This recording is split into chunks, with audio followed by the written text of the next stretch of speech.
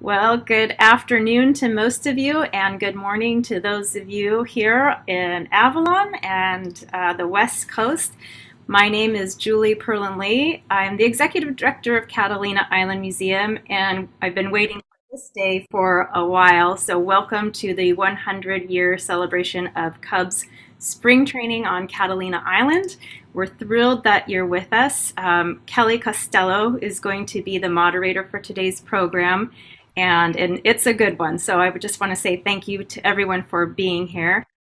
And I want to just take a quick moment to let you know that we have been presented with a unique opportunity to have an opportunity to purchase an important collection for the Catalina Island Museum. And it's come up a little bit urgently, so I'm trying to get the word out. And so thank you for listening in for a moment. So those of you who are familiar with Catalina Island know that we had a very famous Chinese sailing junk that has its final resting home here on Catalina Island. And the museum here, we have the largest collection of artifacts from that sailing junk. We've been presented with the opportunity to buy some important collections from it. And so next Saturday, we're putting together a program about the Ningpo, the famous junk, and telling you about the collection. And we've also brought in a a distinguished lecturer. His name is Hans von Tilburg, and he's a maritime archaeologist. So I hope you'll join us next Saturday, 11 a.m. Pacific Standard Time. Correct, Kelly? Right, and to really learn more about the history of the Ningpo, it's going to be a program and the collection that we have an opportunity to buy. So with that, let's play some ball.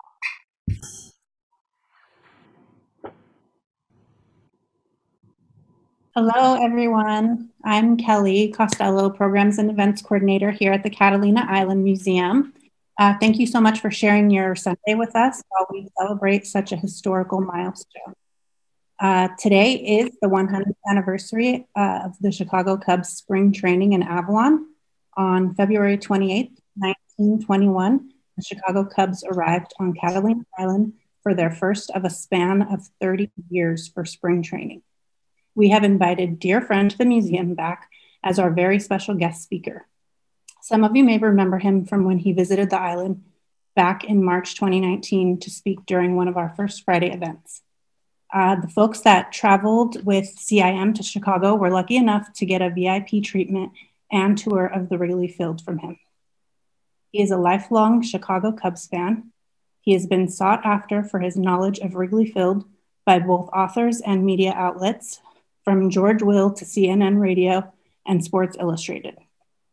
A Wrigley Field tour guide since 1998, he has extensive background in baseball research with an emphasis on ballparks. For his service to the team in 1998, he was awarded a 2016 Front Office World Series ring by the Chicago Cubs National League Club, which was given to him with the team in April 2017. Coming to you virtually, all the way from Chicago, it is my pleasure to introduce you to Mr. Brian Bernardoni. Thank you very much. Thank you for inviting me back to Catalina Island. It's a fabulous place. And what I'd like to do in order to get things going is to start right away. And here we go. As you can see from first off, again, thank you everyone for having me back to Catalina Island. Frankly, I wish I was out there right now in Chicago. It is a foggy 50 degrees. We had about 3 feet of snow in the last few weeks, which is a good reason why you can understand why spring training or preparing for a baseball season is never done up here in the northern states. What you're looking at here is a great picture of essentially what spring training looked like on Catalina Island. That's Jolly Charlie Grimm hanging out on the beach here at Catalina Island. I call this Fun in the Sun starting in 1921. For everyone who's made a contribution today, thank you for supporting the Catalina Island Museum. I think I can say it strongly on behalf of the staff that Catalina Island Museum does tremendous things. If you've never been to Catalina Island, it is a must stop. It's incredibly important to memorialize the history of what Catalina Island has meant not only to the Chicago Cubs, but also to Los Angeles and to the culture of Southern California. It's a fabulous place, and it's a wonderful part of the legacy of what is the Wrigley family in Catalina. I think my background was mentioned. I can't even begin to start to think what the Cubs organization has done for me since I've been part of that organization in 1998. No person was more shocked on the planet Earth than I was when I was given a World Series ring as part of the organization. One of the other things that I'm very proud of that we worked on was putting a historic marker where the West Side Grounds took place. And I'll show how all of these things link together. And one of the odd things I'm sharing with you about my background is I'm a member of the Emil Verbin Memorial Society, which is the Washington, D.C.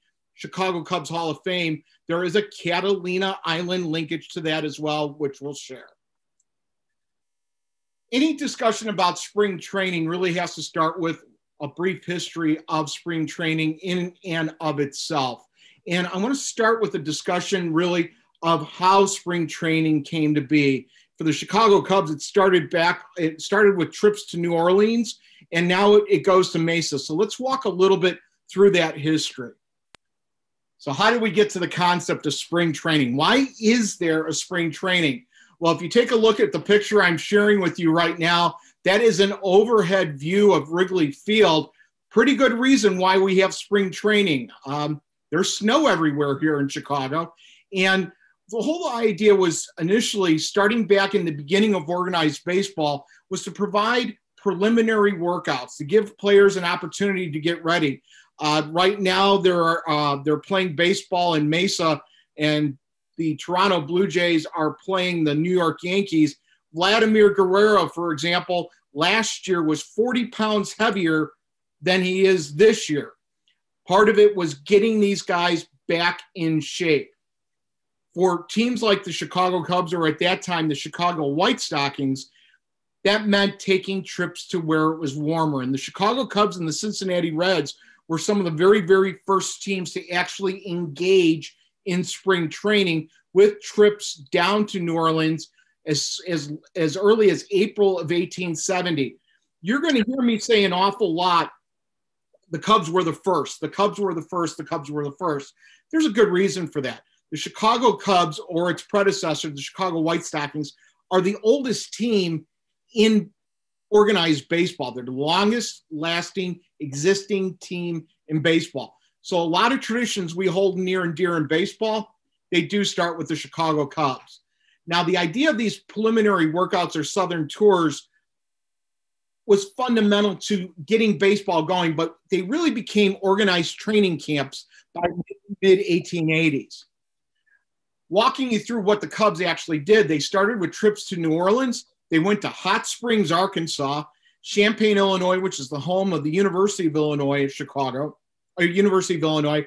And actually, they took trains out to Los Angeles, but that lasted only for a couple seasons. They went to Santa Monica, they went to New Orleans, Vicksburg, Mississippi, and then Hot Springs, Arkansas. Lots of trips, and obviously not permanent places. Cubs finally started looking at more permanent locations. In 1913, the Chicago Cubs were actually able to persuade the business community of Tampa to cover all the expenses for the Cubs to come to spring training. They would stay there through the 1916 season. So what that meant was Charles Murphy, who was the head of the Cubs at the time, actually convinced Tampa Bay business people to give up about $5,000. That's all it was, $5,000 to cover the Chicago Cubs from going from Chicago down to Tampa to cover those expenses. Those business people cobbled their money together and were the first ones to really get the idea that we can make some money off of spring training. Incidentally, the artifact I'm showing you actually comes from Charlie Wiegman, who was the owner of the Chicago Federals before they became the Chicago Cubs. He actually was quite familiar with Tampa, but he took his Chicago Federals and Wales of the Federal League to Shreveport, Louisiana in 1914 and 1915. The piece I'm showing you is actually a menu from the first spring training trip that they took down there. So these started to become more permanent and more professional type trips. Cubs went from Tampa to Pasadena, California from 1917 to 1921. The picture I'm showing you there is actually the Wrigley Mansion in Pasadena. For those of you from Pasadena, you would know that as the Tournament of Roses location. So that's the location where the headquarters is for the Tournament of Roses or the Rose Bowl Parade. This was an important thing because during that 1917 to 1921 period of time, this is the acquisition period from Charlie Weigman to the Wrigley family. The trends of spring training had substantively changed. For the Chicago Cubs, the idea really fostered under Johnny Evers, who became one of the advocates for moving from exhibition tours to warm weather states to build permanent training camps. Usually what was happening were Cub players were traveling on trains looking for basically pickup games across the southern parts of the country in order to establish themselves as and prepare themselves for playing a full season. The idea became very strong. Let's build a permanent training camp. What this move would really allow for is it will allow for the organizations to use winners to train and, most importantly, to evaluate draftees and existing players. I show you this picture of Frank Chance, the peerless leader, just to show you what baseball in essence looked like during that time period, from the uniform styles to the ballpark styles that were happening as these permanent decisions were taking place. This is a picture of the West Side grounds. The West Side grounds is where the Chicago Cubs were during those early parts of its highest reign of baseball up until this current day. This is located in Chicago's near West Side. You'll see it as a tiered ballpark, basically postage stamped into a neighborhood. For those of you who do visit Chicago, there's a permanent marker in the medical center that's been placed there. It's where the Cubs had some tremendous years, including its back-to-back-to-back World Series runs from 1906, 1907, and 1908. I participated and was one of the people in directing the dedication of the West Side Grounds project. You're going to hear me talk about the preservation of old ballparks, and I think, again, there's a great linkage between what happened in Chicago and what can happen out in Catalina. This is a picture of the Federal League Park, which became Weigman Park, which became Cubs Park, which became Wrigley Field. This is the ballpark the Cubs were playing on as they were making their decision to come to Catalina. Ballpark was built in 1914 with major expansions in the ballpark, starting from the early 1920s through the 1930s into the 1980s, to the considerable work that the Ricketts family did upon their acquisition of the ballpark 2007, 8, and 2015 and beyond.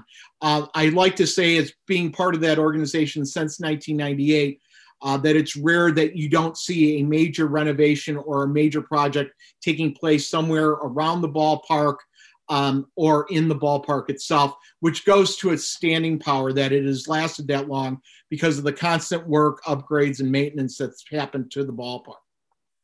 These are pictures of the early ballpark as it was being developed and are indicative of the ballpark as William Wrigley got the ballpark back in the early 1920s.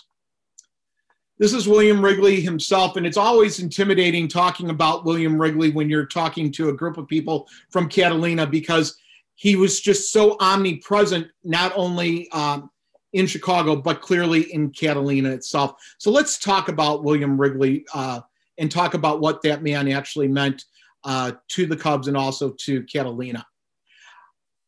William Wrigley was a soap and baking soda salesman, and what he basically came up with was this idea to use banana-flavored chewing gum as a premium for his clients. Soon that chewing gum actually became more popular than the soap. So for those of you who wonder, what was that gum? What was that flavor of gum? I've got to try that gum in order to know what it was.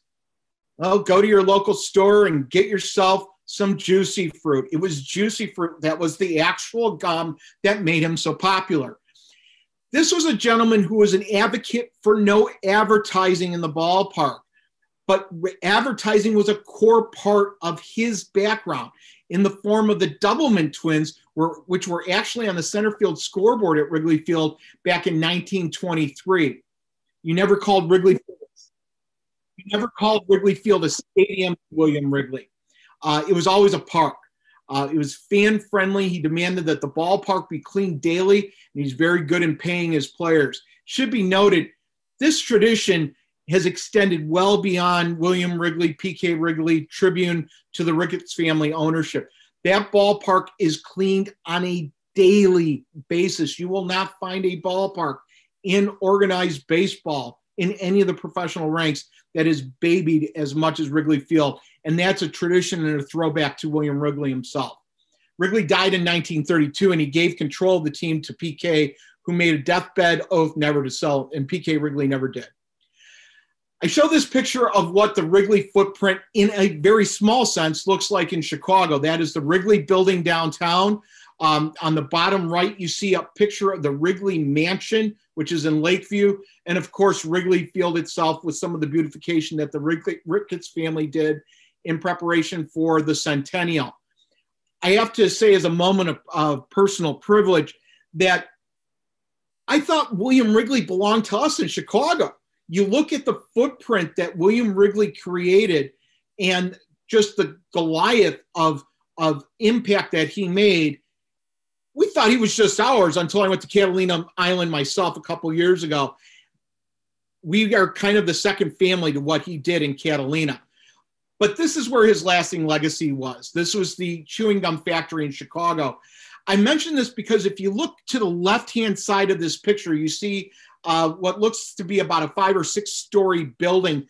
That building still exists. For those of you in Chicago, it's off of Grand Avenue, and it's actually the home of where the Salvation Army is in Chicago. Salvation Army uses that facility in particular as a sorting room for contributions. That is still a linkage to Chicago that building has in town. I want to talk about what the Chicago Cubs looked like under William Wrigley Jr. This is the masthead that they had for their stationery at the ballpark. But in order to get to Wrigley, you had to talk about the owners of the Cubs before William Wrigley. William Hulbert was the founder of the National League. He owned it, gave it to the sporting goods magnate, Albert Spalding. Spalding then turned it over to Jim Hart, who turned it over to Charles Murphy, who bought the Cubs from Hart for $125,000. That went on to the Taft family. The Taft family of Ohio actually owned 2 ball clubs. They owned the Cincinnati Reds and the Chicago Cubs. Finally decided to get rid of the Chicago Cubs to a guy by the name of Charlie Weigman, who bought the team for $503,500.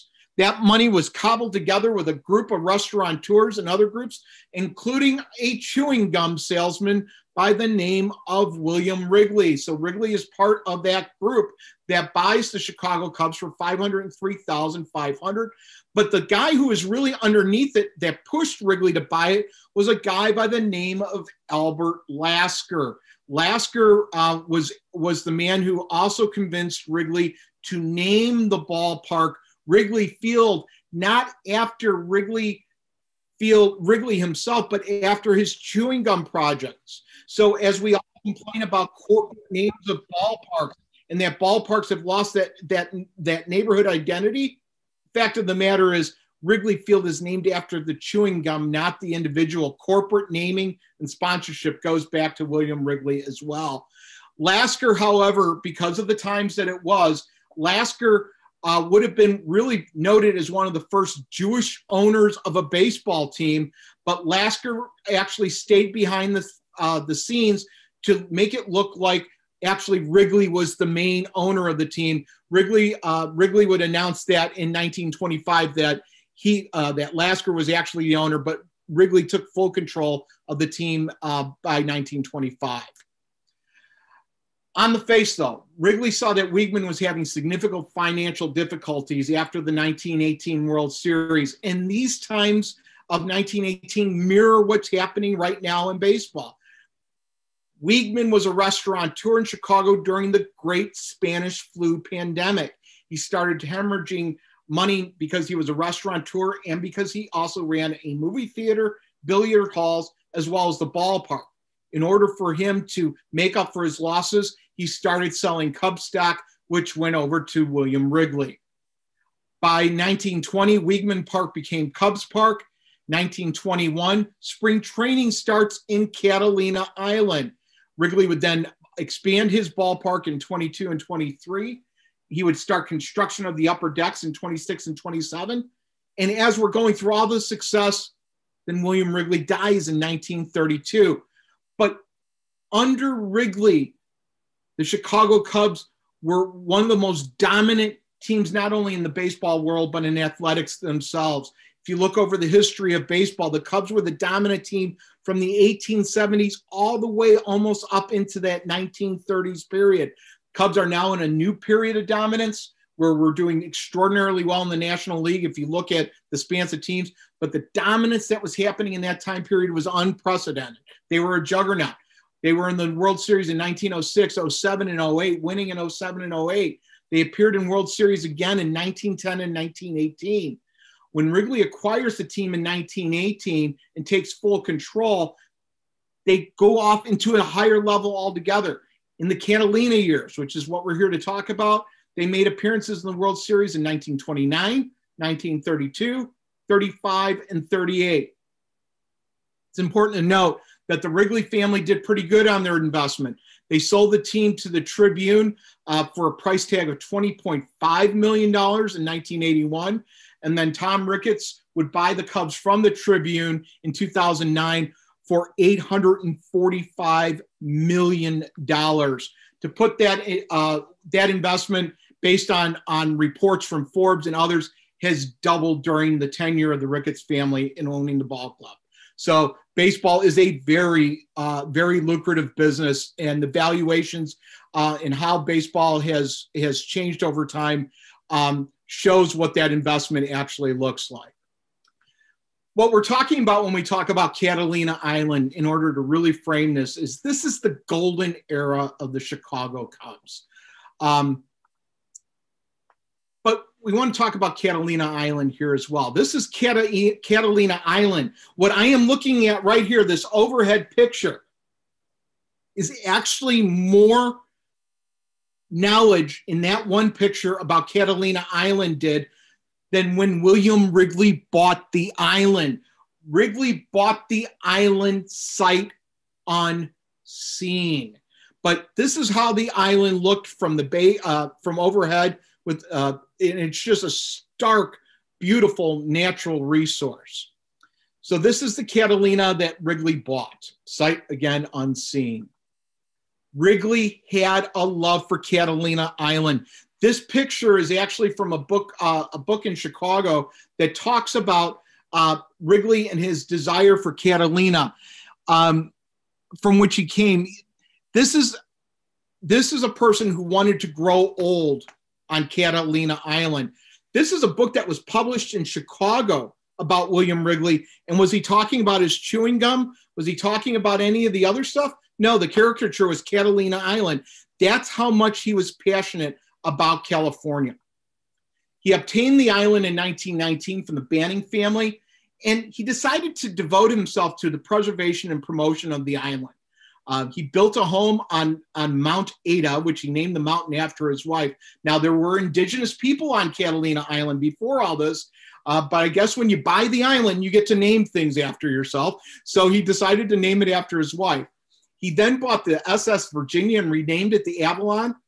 He built a dance pavilion for tourism, the Sugarloaf Casino. But again, in 1921, he began spring training for the Cubs until 1951, excluding the Warriors in 1942 and 1945. Oh, let's go. There we go. Let's do it the right way here. Let's see what happened here. Going backwards. There we go. There we go. So, why did Wrigley decide to move the ball club to Catalina for spring training? At Wrigley's direction, Johnny Evers, who was the manager of the team, decided to bring the pitchers and catchers out to Catalina to check it out, to basically scout it out to decide if this island would be a good location for spring training. Evers and the team took a look, and the pitchers and catchers specifically thought the island was a great location. Remember, they were in Los Angeles at the time. Thought it was a great idea. It had a relatively new hotel, the Hotel St. Catherine. Had just been built back in 1917, and Wrigley started looking at the linkage of what this could do for a possible tourism haven that he could create. He understood this better than anything. And remember, the Wrigleys were some of the greatest marketers in the world. Baseball brought reporters, which wrote stories and took pictures, and it created an allure about the island, which would bring tourism. Wrigley had a very romantic notion about what baseball would actually mean. He thought that baseball players typified the full-blooded Americanism. He admired ball players because they go after what they want and they get it. He thought that fans were a great foundation of the American citizenship. He loved the enthusiasm of watching fans watch the game. But I love this quote that I found. And this was, I want to thank the staff at Catalina Island for giving me access to some of their archives. I can't wait to go back to really dig deeper in it. If your liver is sluggish, and I just wonder if baseball executives today would go with this line. If your liver is sluggish, I've never felt my liver be sluggish in my life, but if your liver is sluggish and your blood is slow, take in a baseball game. Because a 2-bit seat on the bleachers will give you $2 worth of pep. It's really amazing that kind of, I think you can use the word boosterism, really got people going. They really bought into anything that Wrigley was selling, and folks at Catalina did as well. Avalon Bay. So this is, again, a great view of of what the ball players would start to see. And we're going to start taking it away from the discussion away from Wrigley Field and more to where the ball player experiences were. This is the blueprint, and I believe you can find this at the museum at Avalon. And I'm going to say it. I'm going to say it in front of all of you that are there. I desperately want to get a copy of this to give to the Cubs. I want to show the Cubs exactly what this spring training location looked like. But this is a wonderful photograph of Wrigley Field on Avalon. And what I have found in my research in going through this is actually the first Wrigley Field. This Wrigley Field predates the Wrigley Field that was in Los Angeles, California, which predates the naming of Wrigley Field in Chicago, which makes me so passionate about wanting to see what we can do to preserve this wonderful, great location here. The configurations of this ballpark were done to replicate the dimensions of Cubs Park in Chicago. One of the numerous things that the Ricketts family did that they did so well upon taking over the ballpark is not only what they did for the ballpark in Chicago, but what also they did at Sloan Park in Mesa, where they replicated the dimensions of the ballpark. Avalon did that. It replicated the dimensions of Cubs Park in Chicago. The layout and design was done by Bobby Doerr, who was the groundskeeper for the Chicago Cubs at Cubs Park, who also leveled the ground and rolled it. Now, this is interesting. They originally had developed ideas for stands for 1,000, but it was originally planned to expand almost immediately to stands to go up to 2,500. And Wrigley actually had goals of taking Avalon in the Wrigley Field at Avalon to have it sit 10,000 people. Now, I've walked that site. That would be something to see 10,000 people on that site, and that never came to pass. But what did come to pass was the development of 30 bungalows to house players and their families if they wanted to around the ballpark. They were small 10 by 24 units. This trend of these bungalows is actually being done in minor league baseball parks across the country, where some ball teams are actually building housing for players because in the minor league system, a lot of ball players will actually be adopted by families, believe it or not. And this would, some of the ball teams are trying to build culture and basically constructing affordable housing for them. The original practices for the Cubs was actually done on Pebbly Beach. Construction of the field began in 1921, but until 1928, players would actually change in their bungalows and then walk to the ballpark until the adjacent clubhouse off your golf course was put into effect. This is an important thing for you to remember as we talk about the Chicago Cubs on Catalina. The team's home games, the scrimmages, were free of charge. The only things that I've seen free of charge in any professional sport at this range for any kind of training is actually Chicago Bears training camp, which they'll allow you to see for scrimmages for free, but the actual games themselves are part of any kind of pregame package. The team's home games were free. So what that tells me is the Wrigleys weren't into this for a financial thing, and rather they were into it for marketing of the island. The games were broadcast starting in 1927 on KFWO. This is Wrigley Field in Los Angeles. I share this picture with you because it has a great linkage to Wrigley Field in Chicago in that the architect who designed it is the same architect. And that man was Zachary Taylor Davis, who's known, and this is not me, as the Frank Lloyd Wright of baseball. He designed Wrigley Field in Chicago, designed Wrigley Field in Los Angeles, and for those of you on Avalon, he designed the Wrigley Mansion in Avalon. He also designed Comiskey Park in Chicago and was also involved in the designs of the original Yankee Stadium and also of the Polo Grounds. So he was integral in the discussion. And for those of you trying to figure out who is Zachary Taylor Davis, it's Zachary Taylor Davis is the gentleman with the hat on the right. This is beautiful Wrigley Field in Chicago. This is the season after Ernie Banks passed. This is what Wrigley Field initially was going to look like. This is a photograph of what the actual design would look like for the ballpark itself. And this is, at the time, the ballpark would be a single stand ballpark. Later blueprints showed what a double deck would look like, but this is a single stand ballpark. This is Comiskey Park, the baseball palace of the world, also designed by Zachary Taylor Davis. And this is what the original design elements looked like for Comiskey Park. Catalina Island spring training does not look like either of these ballparks. This was a rudimentary ballpark with rudimentary stands carved into the valley here. One of the things that you see the beginning elements of in this early postcard is the eucalyptus trees that Wrigley had planted on the third base line. Again, the field itself was rolled and leveled by Bobby Dorr.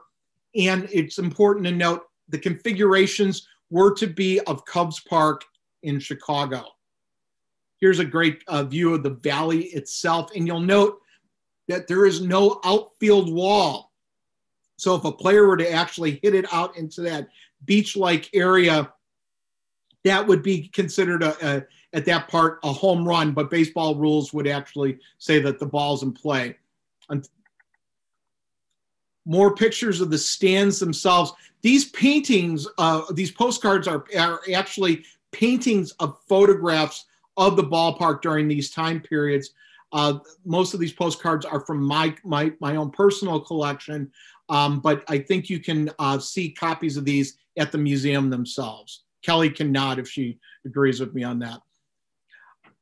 What's notable about the training field for the Chicago Cubs at Santa Catalina Island, or at Santa Catalina, is it's something that you see in all major league ballparks now, is the first portable backstop was developed at Santa Catalina Island at Cubs Park or Wrigley Field, depending on the era. This was basically done because no one wanted to chase the ball. It was actually done simply because of that. It wasn't done as a backstop or anything important. It was actually done. No one wanted to chase the ball, and they thought that we would have a portable ability to do it. Now you see them across Major League Baseball and college and high school as well. When you got to the island, one of the things that they really pushed, and this again leads me to think that there was an awful lot of marketing that was done by Wrigley in order to create a flow for it, was it was an island with an awful lot to do. This picture is very reminiscent of the work of the Shepherd family, but it shows that if you came to the ballpark, if you came to Catalina Island, there were lots of offerings. On the bottom of the offerings you see, and you may not be able to see it on your screen real well, but they also featured girls softball and men's baseball at Cubs Park, but this was well after spring training was over. You could also do a weenie roast over at Pebbly Beach if you wanted to, just make sure you got a permit. But you could, there were sing-alongs you could do. There was quail hunting. There was a whole series of things that you could do on the island, just like you can today. This marketing piece on the inside actually had songs. If you can imagine 2 pages of songs that were sung for the sing-alongs that were done every night on Catalina Island. What's an interesting feature of all this is there's no chamber markings on this, but this was clearly part of the chamber's efforts to, again, market the ballpark. But one of the things that made it exciting for Wrigley was this was an island with lots to do, and it was a great draw for the players as well. He also had good lodging for the players. Now, as I had mentioned, he had built 30 housing units out on the island. But this is pictures of where the Cubs originally stayed, which is the Hotel St. Catherine. That building was demolished, I think, about 50 years ago. But this showed that the Cubs were not suffering as far as their lodging went. I would remind folks, though, that the players would change in full uniform until 1927 from their hotels or their bungalows to the playing field itself. Wrigley didn't suffer when he would come to Avalon. Zachary Taylor Davis, the architect of Wrigley Field, Comiskey Park, and others, designed an L-shaped mansion around a formal court entry on the mountainside. And there was also a staircase of over 100 stairs leading up to the house from the ocean side. His home, which is now a bed and breakfast, had 3 stories, a Turkish bath, a billiard room, organ chamber, a refrigerator or freezer room, 6 bedrooms, and an elegant terrace porch. But the best feature and what Wrigley loved about it was you could watch the Cubs practice from his mansion office. And if you were a player who was not playing to your expectations, you would be called up by a megaphone up to the top of the island to go speak to Mr. Wrigley about why you were kicking the ball around. This land clearly evolved over years with more landscaping. Beautiful, beautiful, beautiful view, 350 feet above the ocean. The Wrigleys came to the island about twice a year for trips that lasted between 4 and 10 weeks. There were guests, including a couple presidents that actually stayed with the Wrigley family, including Herbert Hoover, Calvin Coolidge. To my knowledge, there have been 4 presidents that have come to the island. One prime minister of England, that would be would be Churchill, as well as the Prince of Wales. Hoover would have made the cut, not Hoover, but Warren Harding would have made the cut, but Warren Harding died before he could get to Catalina Island. There's a great linkage between the Lasker family, who was the political consultant to Warren Harding, and Wrigley as well. This is the view from Catalina Island from the Wrigley mansion itself, showing the viewpoint that Wrigley would have had not only of the island, but really getting out to the baseball field himself from his study. And there is the double arrow or the spearmint gum that Wrigley would have that made Wrigley famous. If you go up to that bed and breakfast, they do feature Wrigley chewing gum up on the top, as they should. Little moment of requiem here that Zachary Taylor Davis, I think, is one of the people that's often forgotten in discussions about Wrigley Field itself. What I would share with you is the Ricketts family have done a good job of reestablishing the importance of Zachary Taylor Davis. The hotel across the street from Wrigley Field is known as the Hotel Zachary. But Zachary Taylor Davis's footprint is, as a design element, is just as important in Wrigley history as anyone's could be. I think he's right up there with your own design people that you had on the island themselves. Some really tremendous people added to the Wrigley legacy. William Wrigley dies. He passes it on to P.K. Wrigley. P.K. Wrigley cared very little about baseball, but he knew the value of advertising. It was Wrigley himself who talked about fun and sun at beautiful Wrigley Field. And he always wanted to test the marketing, and how Wrigley would do that is he would track out-of-state license plates in Cub parking lots to see how far the appeal of the team was by radio. He didn't really care about the performance on the field. He was more concerned about getting attendance in the ballpark. And how did you do that? You marketed the ballpark. You pushed for the ballpark to be painted, got rid of sidewalk vendors around the ballpark, created, accentuated things like ladies stay at the ballpark, and giving things out, again, to bring people into the ballpark. And as most people will note, he was opposed to lights generally. He made great contributions to Wrigley. Established the permanent bleachers and the scoreboard. He tilted the seats at a 30-degree angle so fans would have great sight lines for the ballpark. After his renovation was over, he worked on the ivy and the redo of the upper deck. For Catalina, though, it's a massive contribution. He received control of Catalina in 1932 and then improved infrastructure in Avalon. But in 1975, the Wrigley family, who had total control of the island, deeded 42,000 acres to the Catalina Island Conservancy, which was established in 1972, really, really keeping Catalina the way that you guys have maintained it over the years. It's such a selfless contribution and an incredible one for science and academia. Now we can finally get, now that you've got all that backdrop, we can talk about the Cubs of Catalina Island. Every picture, and I cannot talk any more about this without talking about the incredible work that Jim Vitti has done. There's a couple different publications. I believe you can find both of these books over at Catalina Island Museum. But Jim Vitti has done a great service just by preserving the photos of what it looked like at Catalina. It's really difficult to piece together a lot of the story because across baseball, you don't find a lot of books. And in fact, it's a great hint to myself. You know, I've got probably 2 or 3 books in me yet to write, but this a book talking about spring training in and of itself is important because spring training is kind of thought about as practice. It's an assumption. It's not a real thing, but Catalina really makes the argument there was a lot more to it than that.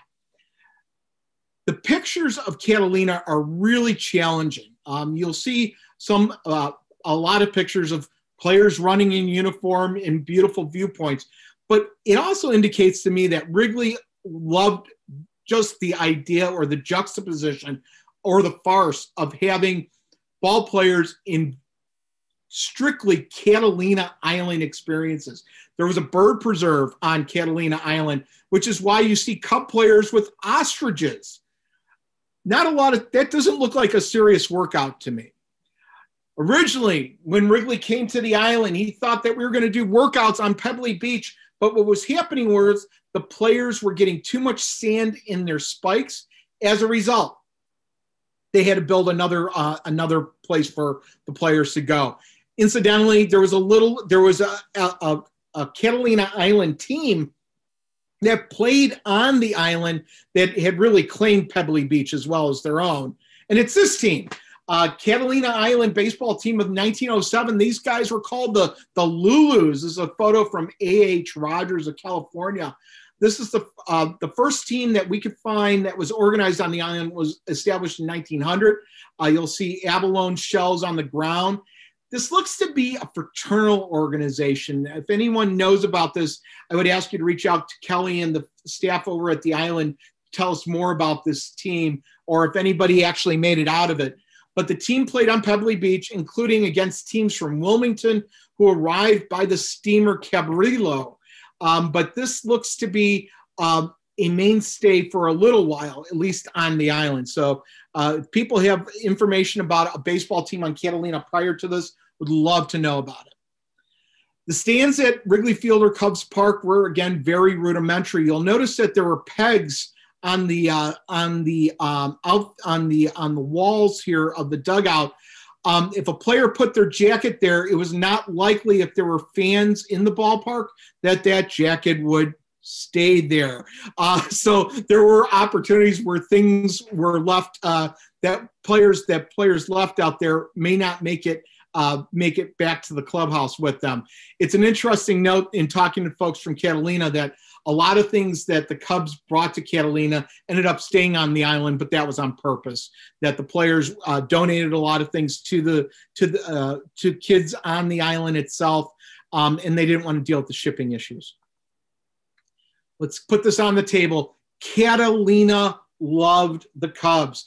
The Chamber of Commerce and the folks in Catalina loved getting the Cubs on the island. Great public relations events were centered on when the Cubs would come to town. These are not small events. These are fun events where locals could get involved, and it's very clear there was a lot of camaraderie. And again, you'll find this in both the Biddy books, that there was a lot of camaraderie, not only between the Chicago Cubs and the locals, but also the Chicago Cubs and visitors to the island itself. Again, I go back to leisure, though. Leisure and the marketing of Catalina Island. This is Roger Hornsby on a boat. This is not Roger Hornsby catching a ball or managing. Or hitting. This is Roger Hornsby fishing. Again, great promo pictures for people back home to see that would bring people to the allure of what is Catalina Island. More fun in the sun at the bird sanctuary. Again, folks with Charlie Grimm. These have got to be pictures of folks coming to and from the island, either before or after practice, taking a look. And having walked the island myself, many of these buildings, in fact, some of you that are locals, this may be your house. So there are great pictures that still exist. The marketing worked. This is a picture to your left of Bill Veeck and William Wrigley with Kennesaw Mountain Landis. What's really said is, while Kennesaw Mountain Landis was visiting the island, and you can see the glee of Veeck and Wrigley of having baseball's first commissioner on the island, it was really Wrigley that was one of the masterminds with Lasker to bring Kennesaw Mountain Landis to that position. But that's one of the most notable VIP baseball guests that came to the island, other than the 15 Hall of Famers that played for the Cubs on that. Another rookie trying to make the team. Now, probably not, but that's Charlie McCarthy. And it's hard. When you see pictures like this, you have to have a frame of reference of knowing who the heck Charlie McCarthy was. But he was a mannequin that was very popular in the 1930s and 40s. That mannequin was part of a PR stunt of, again, linking Hollywood to the Chicago Cubs and to spring training. Ball players on horses. Why not? That's part of spring training. Wrigley family. One of my favorite stories associated with the Wrigley family and transportation on the island is the notion that it was a 3-hour boat ride from Catalina on a steamer from Long Beach to the island itself. So Wrigley decided to start working towards bringing airplanes out onto the island.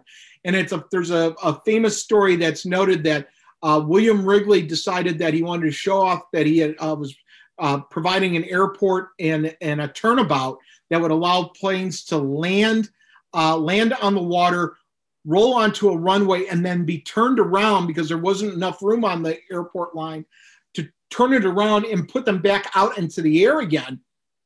Interestingly enough, P.K. Wrigley, Roger Hornsby, and some executives from Catalina Island were offered the opportunity to do it.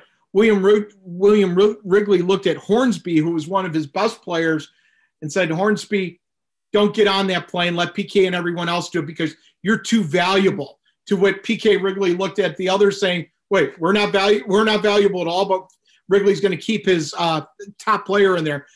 It's a funny story just indicating that Wrigley did definitely have a preference for some of his ball players and looked like even over his own son.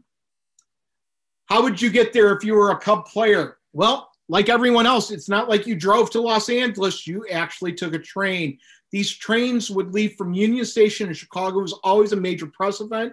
Players would commiserate, play cards, and have pickup players on the caravan all the way to Los Angeles and Long Beach. Again, the marketing of this island was such a paramount thing, and it's so great that you have a place like the Catalina Island Museum that preserved a lot of these pieces. But you'll see that the marketing of the island actually really relied on the two boats, the Avalon and the Catalina, the SS Catalina, in order to bring people to and fro. Essentially, Wrigley built an armada. When he bought the island, he was able to purchase a couple steamships, rename them, and use them. These steamships would deliver passengers to Catalina for many, many years, establishing Avalon. And it was also, because the port was such, was able to have the Cubs use the island, and it also drew the attention of the U.S. military during the war years. Again, more pictures of Catalina, the SS Catalina and the SS Avalon coming to port.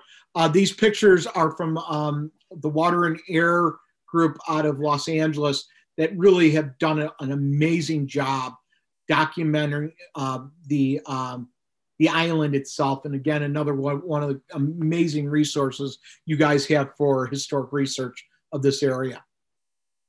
These pictures show not only air and boat, but also show how many people are actually coming to the island. As you all well know, Catalina Island still draws, and I'm going to look to Kelly as I say this next sentence, non-COVID years, over 1 million people come to the island on any given year. Is that still accurate, Kelly? Get a little bit of a nod. Got a nod. There we go. Yay. Good. So here's the stats. 25 miles to Catalina Island. It was a 3-hour trip. Pitchers and catchers first in mid-February. And then after a week later, the rest of the team would come in. Scrimmages, though, were generally held in Los Angeles.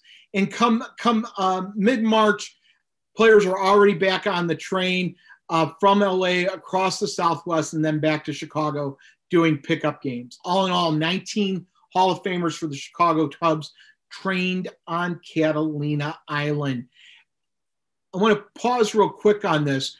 The trips on the boats were very interesting for the Chicago Cubs in that rookies were pretty much abused by players on these boats, where they were instructed of all things to find the pool, the billiard room, for example, on a boat going from Catalina to Avalon, where players would be searching all over the boat, rookies not knowing any different, looking for a billiard room on a moving boat is an interesting thing. But really the real issue was that players would get, a lot of players who had never been on a boat would get seasick on the boat, to the point that the Cubs equipment managers would feed them loads of bacon ahead of time to avoid seasickness. Not sure if that helped or not, but that's what was done.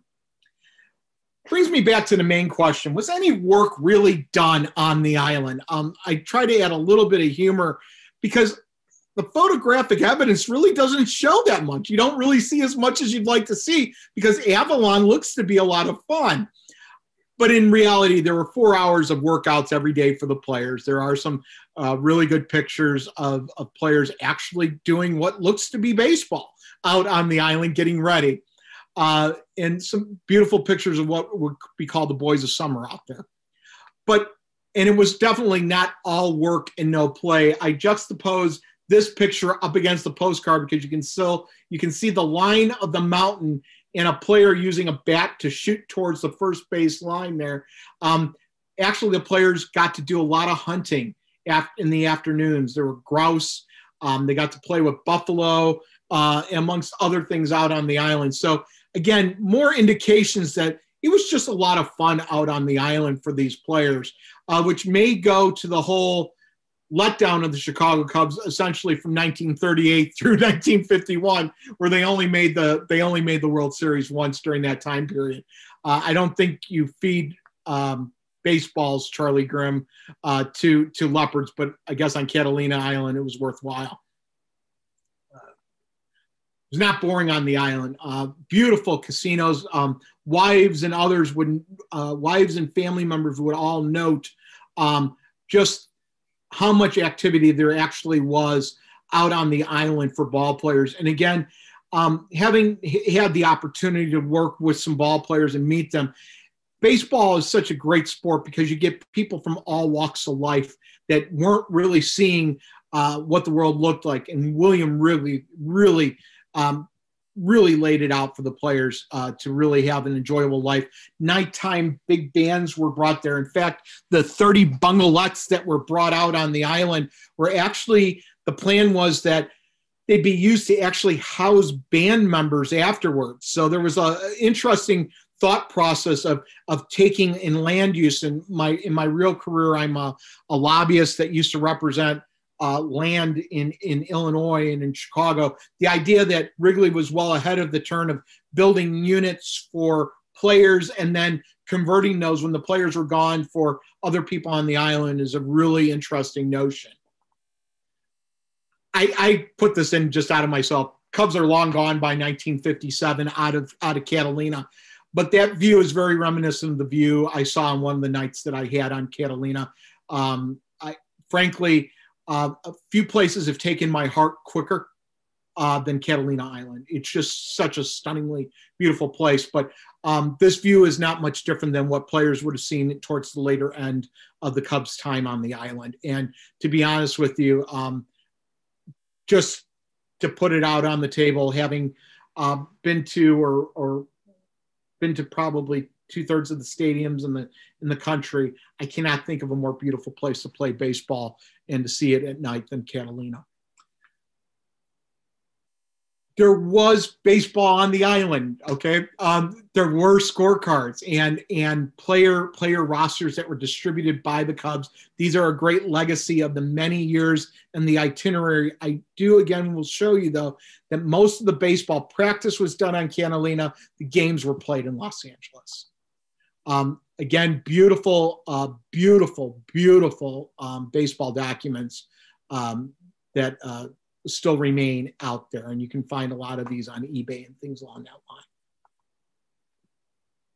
We can't talk about Catalina Island and the Cubs without mentioning Ronald Reagan. Reagan was a broadcaster for WHO out of beautiful Des Moines, Iowa.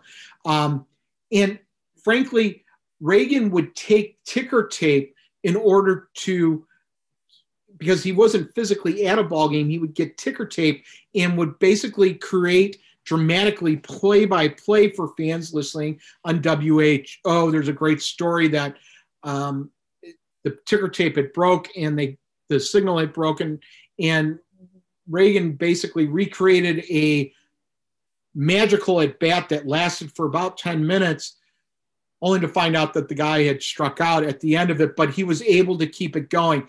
But Reagan, a kid out of Eureka, Illinois, and Eureka is famous for a place called Eureka College. I went to school at Illinois State University as an undergrad and graduate school. Eureka is a small town between Bloomington Normal and Peoria. Beautiful little college, beautiful little private college. But Eureka is in the middle of farmland. Dutch Reagan at that time, that kid wanted to get out of Iowa and wanted to go to California and begged the Cubs for a number of years to be part of the reporter pool. It was a great opportunity to see the world with Chicago Cubs. And finally, the Cubs relented. When the Cubs were able to get him out to California, that's when he took a screen test. He was a graduate of Eureka in 1932. 1937, joins the Cubs in Catalina, lands a screen test with Warner Brothers. His first acting role was playing a radio announcer in Love Is in the Air. Then famously went on to play George Gipp and Newt Rockne, All-American. If you're a Notre Dame fan, that's a tug at your heartstrings thing, and that's where the whole line, play one for the Gipper, comes in, and the rest becomes history. My linkage to Ronald Reagan is the same with you guys, in that all of us are hopefully at least appreciative, if not all in Cub fans. But he is also a member of the Emo Verbin Memorial Society. So that's my linkage to Reagan, that we're both members of the Washington, D.C. Chicago Cubs fan club. And Reagan was a diehard Cub fan throughout his entire life. With all things, though, all good things must come to an end. Cubs leave Catalina. I want to talk very briefly about what, from a baseball sideline, what really was happening during that time period. What drove the Cubs to Mesa? The Cubs are going to be playing in Mesa, in fact, this afternoon at Sloan Park. What drove them there? It's easy to say times change, transportation change, Major League Baseball change, but it was really the economics of baseball that had really changed. The development of the citrus and the cactus leagues really came up. So Florida and Arizona became the focal point. And getting competition in order to play really relied on having players in a contained situation and setting up leagues. At the same time, Major League Baseball was changing as well because the Pacific Coast League no longer existed. Those teams like the Dodgers, teams like the Giants came out to the West Coast, thus creating an opportunity to make this game more of a national game. And Mesa offered more than just the fact that it was the Cactus League. It offered, and the business people of that community offered, a legitimate ballpark, and they built a new economy around it that lasts through to today. This is the 1953 spring training, a scorecard. If you look at the scorecards I had showed you previously that Catalina had, which was basically rosters, these look like the scorecards of today. A marketplace was actually put together through Mesa. Hotels were built because of it and other things. In fact, to this day, this is Sloan Park in Mesa. This does not look like Catalina Island's ballpark. This is a full-scale ballpark that truly replicates, including the deep 353 and 355 right and left field corners and 400 to straightaway center outfield of Wrigley Field. This feels like the playing surface at Wrigley Field, and as a result, a much bigger infrastructure was put around it. The first ballpark, of course, was Hohokam before the Cubs went to Sloan Park in Mesa. But this is the real game changer. This is where rubber hits the road from a baseball standpoint. Spring training throws in almost $400 million into Arizona's economy. That's hard to compete. A small island like Catalina, while beautiful and bucolic and has everything that a person could ever want because it is so beautiful and there's so much. I fell in love with Catalina. You can't compete against having all these other teams playing in Arizona, close to each other, and what it really brings in. And folks, that's $400 million in less than 5 weeks' time. That's 5 weeks' time. 15 Major League Baseball teams now are playing in Arizona, attracting almost 2 million fans. This article is about 3 years old, but those numbers stripping away pandemic will indicate what it really looks like. Let's take you back to Catalina, and I want to show you what I saw when I was there very quickly. So this is what's left of the third base line of Catalina. Now that brick wall, that stone wall, goes all the way down the third base line. The tree line is still there. I put it to you, and I mentioned it when I was in Catalina a year and a half ago. It's interesting how Avalon uses that land, but everything in it says, boy, oh boy, if some creative people came together, you could probably reestablish something pretty special. I know that some of the folks call it a field of dreams out there, but the reestablishment of it would be an interesting thing. But what's interesting is there were enough people at Avalon that said, let's not mess with some of the infrastructure that was put there. Let's keep it there just as a memory. And I know that there is a memorial, there is a marker on the island indicating that this happened here.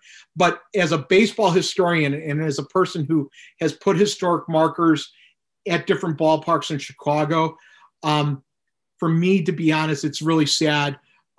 There's nothing sadder to me than an empty ballpark.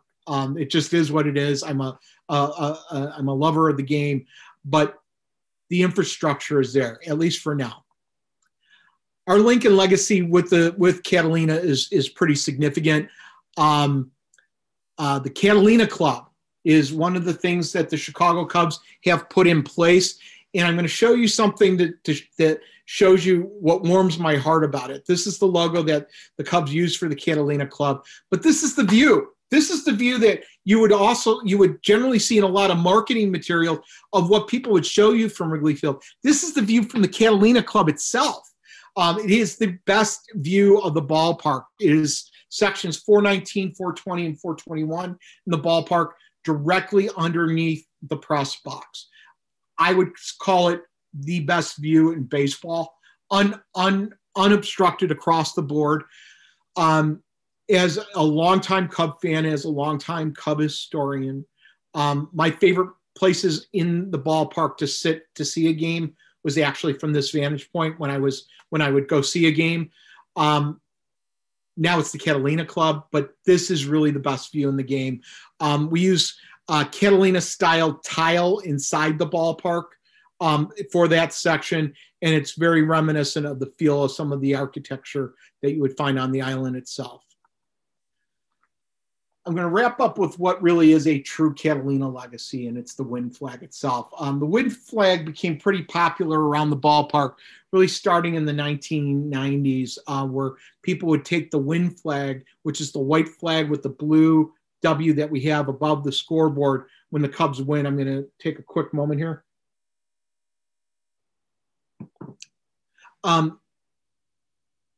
People would ask where that came from.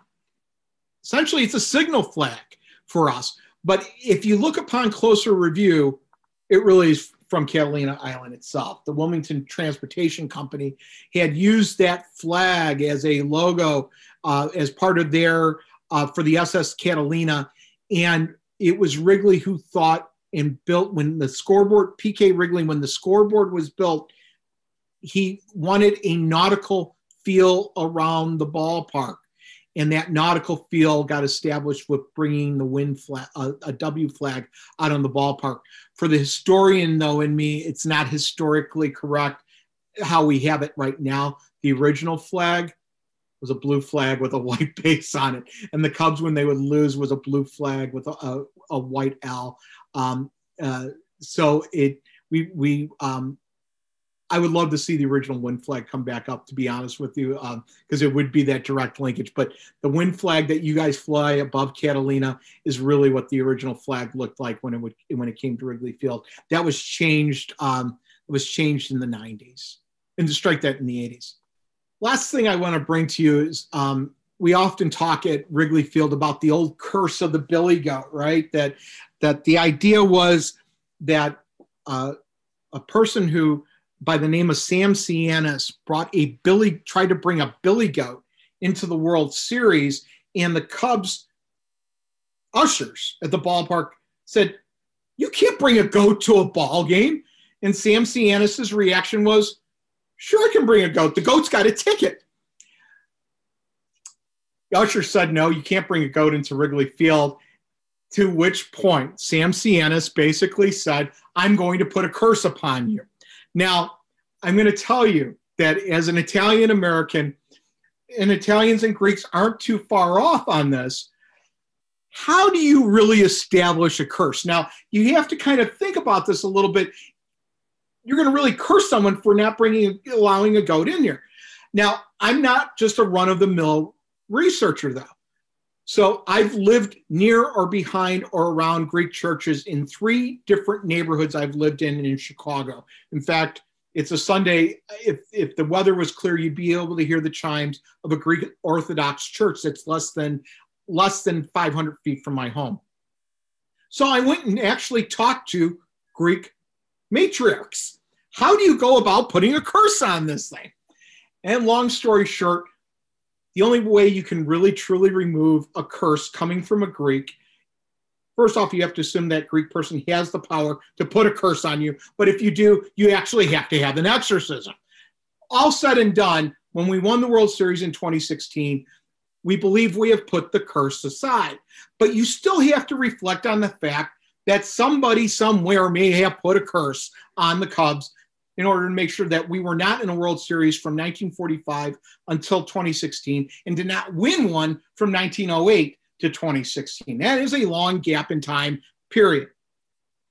Upon a lot of reflection, though, I've become more and more assured that Sam Cianis, a bar owner in Chicago, and the Billy Goat is still in existence in Chicago. It's a wonderful place. And the Cianis family are wonderful people. Didn't have the power or authority to do it. On the other hand, issues of goats in Catalina Island keep popping up. The car that brought the players from the shoreline to the golf course, it's called the Goat. You have all these pictures of Charlie, of Jolly Charlie and others with a goat. And you start thinking there's got to be some kind of linkage here if you're going to wear a tinfoil hat and believe that curses exist and that an animal or some extrapolation of an animal can create a curse. I don't believe the curse started with Sam Cianis, but I am inclined to believe that the curse really happened when the Cubs left Catalina Island, that there was such a linkage between Catalina and that generation of players that once the Cubs left the security and beauty of Catalina, there was a huge gap in time when the Cubs were absolutely not uncompetitive, non-competitive. And I like to think it was those early years in Mesa. So I would like to think, and it may be worth future review, that the curse of the Billy Goat was not really anything to do with Chicago, but has everything to do with the Cubs leaving Catalina. I wrap with this, that these are some of the pictures of dawn on Catalina Island. And again, for those of you who live there, you see it all the time. And it's something, but as a Chicagoan who was only out there for a couple days in order to help the island out, I have to tell you, you are in a beautiful slice of heaven. Watching that sun rise up over the bay and is really something special. And as a kid from Chicago, a big city kid, to come out to an island, I then started to think about ball players seeing some of the same very things, the fountain especially, which has been there a very long time, and the bay. It really is a special place. I did make my way around the island. Everyone knows Lalo. Unfortunately, the one thing about this program is it cropped out the ring, but Lalo, the first World Series ring Lalo got to see of the Cubs was mine. And I'm very pleased I was able to share with him the ring. What a wonderful oral historian Lalo is, and he's a great gift to the island. The views from on top of the Wrigley Mansion or something. But it should all start and end with the museum itself. You have such a special place on the island that's preserving the history of really a vital place that's been the home of everything from sailors to Marilyn Monroe to actresses and actors, and a place to what I believe is a wonderful and meaningful home of the Chicago Cubs for so long. And I can say it now because I know he's no longer on the call, and he texted me while I was really honored to have the owner of the Chicago Cubs on this call with you guys today. Tom Ricketts was on the call, and he sent me a wonderful text as it wrapped up. But I can tell you that the Ricketts family has found some of the love that I feel for the island as well. And we want to continue to engage with you on it because it's such a vital part of our history. With that all said, my first love, while my love is Catalina, my first love is home, and my first love is Chicago and the Chicago Cubs. Some quick pictures just because my wife had to tolerate going through a couple different run-throughs of it, but we did get married at the ballpark itself. And it's a beautiful place. If folks have questions, I'm going to be happy to answer, and I think they're going to be screened. But if you can follow me on social media, on Twitter, if you want to follow me that way, or if you have specific questions, or more importantly, I think, and again, it's very humbling to talk about Catalina Island to people that are so vested in the island, because ultimately you will have more information than I would ever have. If there's information you want to share, please share it with me, and my email is provided. Folks on the island can get me 24/7, and they know that. The view I'm sharing with you, while I shared a view of dawn at Avalon, this is dawn at Wrigley Field. One of the nice perks I've had at the ballpark was the ability to be able to go on the ballpark whenever I want. And there's been nothing more joyful. There's no better place on the planet for me. It's where my heart really resides, is at Wrigley Field itself. And watching dawn at Wrigley Field is a stunning place. It really is beautiful, watching the birds and the squirrels play on the field, unabetted by players, until the ballpark wakes up. Not much different than Avalon itself. With that being said and done, if you got questions, I'll take them. So I'm going to turn it over to my folks over at Catalina. There we go. Thank you. I think everyone else is on mute. Thank you so much, Brian. You can really tell how much you love the Cubs and baseball history. So thank you so much for sharing that with us today. Thank you. We are going to take some questions. So you can let me know in the chat if you have questions. Right now, we do have a message from someone special. Seth, if you can go ahead and play the message for us, that would be great. Hi, everybody. It's Pat Hughes, radio announcer for the Chicago Cubs. I am thrilled to be part of the Cubs organization, and I'm always intrigued by their fascinating history. I want to thank Catalina Island Museum for sharing this part of their storied history. Thank you so much. Such a great message. So we have some raffle prizes that were donated by John LaFleur over at Island Threads. So I'm going to do a quick raffle. He has these spring training t-shirts, a hoodie, and a hat. So we're going to raffle those off quickly, and then we'll get to the questions. So I'm going to share my screen.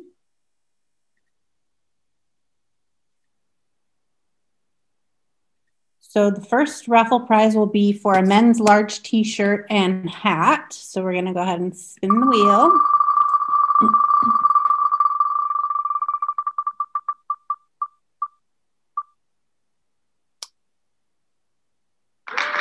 Ron Dowd.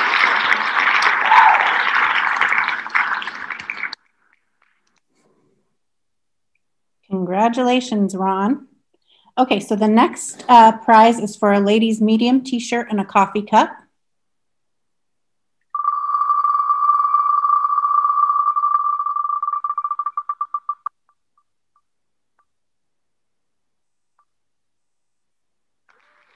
Barbara, congratulations, Barbara.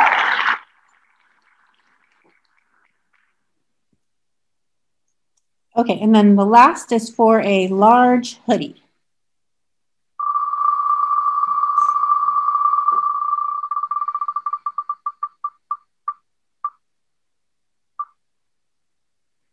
Lee.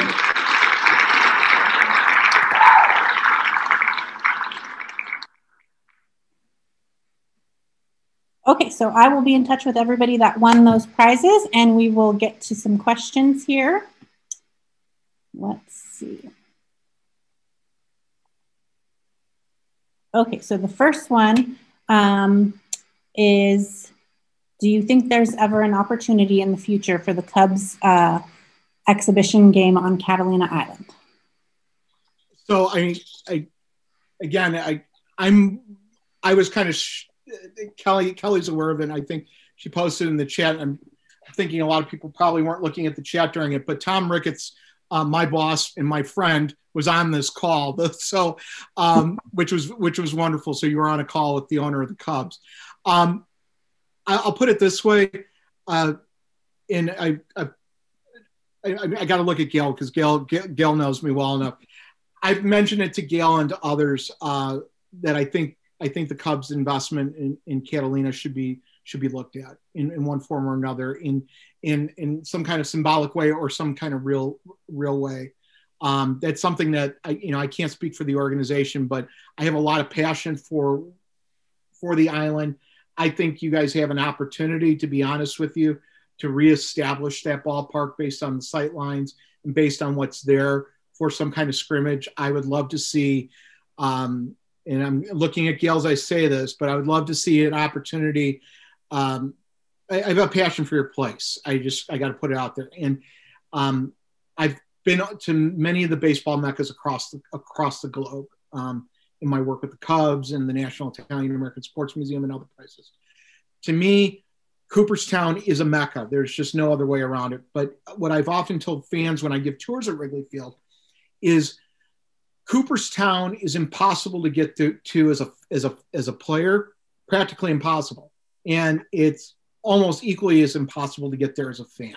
You have to fly into Albany, or you have to fly into Buffalo, and you have to get into a car, and there's no hot interstates that get you to Cooperstown.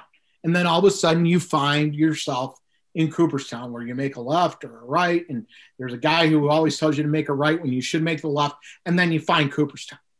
And in its baseball mecca. If you are a true baseball fan, you need to go there, because it's just, you have to. You're going to the Church of Baseball. As a member of the Baseball Hall of Fame, and getting to do research there, it's just exactly what you want in every way, shape, and form. But you watch little leaguers, and baseball's for kids. I'm a grown-up. I'm an old guy. This is not, I'm not supposed to, be this into this thing that I'm in, but I'm in. But you watch the little guys play and the little girls play. I'm the father of 4 daughters and one who works in baseball. And I get emotional about this. You see what a thrill it is for these kids to be able to play at Cooperstown. It's a big deal. To me, I think the opportunity is to do the same at Catalina. That on the East Coast, that you can play from the mountains over, you want to go to Cooperstown. To me, because of the history, because of the linkage, because of the quaintness of Catalina, I want to be part of anybody that wants to take, I think, a modest amount of money and invest it in reestablishing the ballpark on Catalina Island, with as sparse of the infrastructure as you had back in 1921 through 1951, to reestablish that as a place that I think would encourage parents and kids. I can think of nothing better than the sound of kids in cleats walking up the hills to play on that ball field. And for parents from the West Coast over, from the West Coast mountainside over, having the opportunity to be able to have their kids play at Catalina and really establish that as a place for Little League Baseball. For any of you guys, I see there are some folks from that have Catalina tours and other stuff on there. To me, what's exciting is the fact that the tourism that goes with baseball and touring baseball is big. It's big money. And the opportunity to, and again, I speak with a lot of passion about your island. The amount of economic, and like before I was a lobbyist, I was in economic development. What you guys are doing with hotels, what you guys are doing in that area says to me there's an opportunity to really create it as an opportunity for place, and to make it an annualized thing where you have kids playing at Catalina, where they can learn baseball history, where it's a place that West Coast players can go and do it. And so the answer, long story short, and it probably started as a very innocent question, which is, can we get the Cubs to play over there? I would love to see the opportunity to see the Cubs or Ricketts invest in the kind of thing that would bring them to that island for something special. And again, I'm in it to win it. To be part of the Cubs since 1998. My passion has been in not only in baseball but preservation of old ballparks. I could talk for an hour about what I see and how that thing could go. Yes, and yes, I will do my part to talk to Mr. Ricketts. I will tell you that Mr. Ricketts. Do I want to talk about Chuck Connors? Oh yeah, I can't see all the questions because they're coming in. So I love Chuck Connors. We'll hit it. But yes, if the message from Catalina is, Brian, talk to Tom. Yes, and if it's indicative of anything, that my boss was willing to take some time. He was on for 45 minutes to hear about it. There should be part of the answer right there for you guys. Good enough. So I think we need to wrap up pretty quick here, but let's try and get the rest of the questions. Hold on, let's see what questions. Let me help. Let's see. I saw Mr. Johnson's got his hands up. You can wave. There he is. Show a close-up of the ring. Sure, absolutely. That sure is nice. It's 108 diamonds, rubies, and sapphires. Wow. And I do have a follow-up question. Should we put a memorial marker at the location of the very first Wrigley Field? I would love to see that happen. I would love to be part of it, Gail. That's a note for Gail. I'd love to be part of it. I think the baseball historian in me says we got to measure it out right. We've done that before. Reestablishing the home plate. If we're going to do it, let's go all in and really reestablish it the way it should be. But the answer is yes. Chuck Connors played with the Cubs on Catalina Island. One of the few ball players that were also drafted. He also was a Boston Celtic as well. For those of you who don't know who Chuck Connors was, there's only a couple Westerns that I really love, but man, I don't think I've ever seen a better father than Chuck Connors on The Rifleman. What a great dad he was. He was not a great ball player, but he was a good enough ball player. And yes, there are a few pictures of him playing at Catalina. Mr. Johnson, I'm going to answer your question. Give Mr. Johnson an opportunity. Unmute him. I think you can go ahead and unmute yourself, Gary, to ask your question. I can't hear you. No? Let's see. Can't hear you. Can you He's been so patient, too. We got to hear the question. It's probably the most important thing ever. Can't hear you, Gary. Can you type it? Let's see if I can unmute him.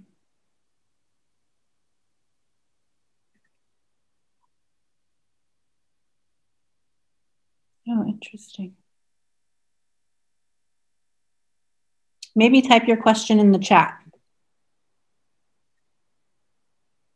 Gary, I promise I'll answer it for you. If you email me or something, I promise I'll answer it for you. Let's see if there's any. I've got one.